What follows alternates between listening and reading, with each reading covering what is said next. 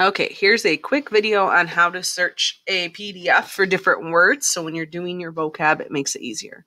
First, you're going to go to your class, English 9. You're going to click the classwork tab at the top. And then you can either scroll all the way down, or you can use the little thing here to click class reference material. It's at the very bottom if you're scrolling. You'll then see a bunch of different stuff, but you're looking for To Kill a Mockingbird full text. You'll open it up.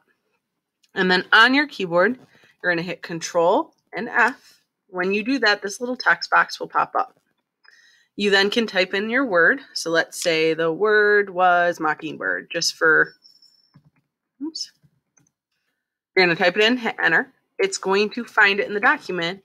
You can use these arrows to go up and down to move through the document and find it in the text. So if it was, let's say this was the first time I saw it, and I said, shoot all the Blue Jays you want if you can hit them. But remember, it's a sin to kill a mockingbird. Maybe that's my sentence. So I would copy that into my vocabulary.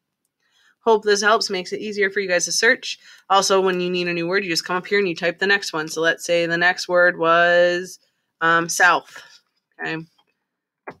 Trying to think of words that are in the text. So then notice how it'll also search only part of the word. So like this one's southerner. So if that's not the right word, you might have to hit next, then find the next part. Okay. Hope this helps you guys to be able to do your vocab easier. If you need more time, just let me know in the comments on your vocab.